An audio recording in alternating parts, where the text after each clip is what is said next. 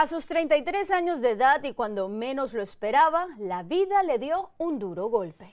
Hoy esta joven madre lleva sobre su espalda una intensa batalla en contra del cáncer y a pesar del dolor que genera la enfermedad, tiene grandes razones para estar agradecida. Karina Banda nos tiene su historia. Apenas tiene 33 años. El cáncer, como quien dice, el cáncer no respeta edades. Ella ya forma parte de las cifras del cáncer de seno. Marzo 12 yo tenía mi cirugía, me quitaron los dos pechos, me hicieron un bilateral mastectomy. Además de enfrentarse al cáncer de mama, esta terrible enfermedad también invadió su sangre. Y sí, la vida me cambió completamente. Salma se dedicaba a sacar sangre de donantes y era técnica de laboratorio.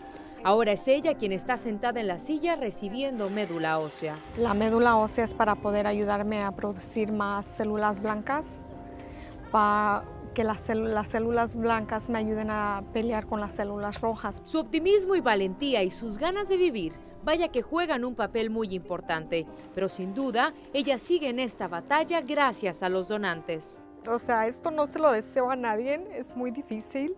Tengo mis días que... Ay, perdón.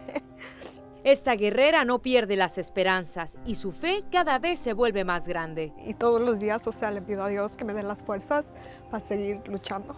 Su hija Trinidad le da la fuerza que ella necesita. Cada vez que miro a mi niña es mi motivación para seguir adelante. Así como Salma, miles y miles de personas siguen viviendo gracias a quienes acuden a donar vida, en esta ocasión a través de la médula ósea. Es bien simple, tienes que tener edad de 18 a 44 años de edad. Vienes a un centro aquí de Blood Source, llenas un formulario, algunas preguntas, te podemos ayudar si necesitas ayuda. Después de eso se saca una muestra de células de la mejilla, se obtiene todo eso y se manda al registro, es bien simple. Nunca me lo imaginé que yo iba a pasar por algo por esto. Sí, cuando hacía el Susan Coleman, los 5K runs, yo los hacía.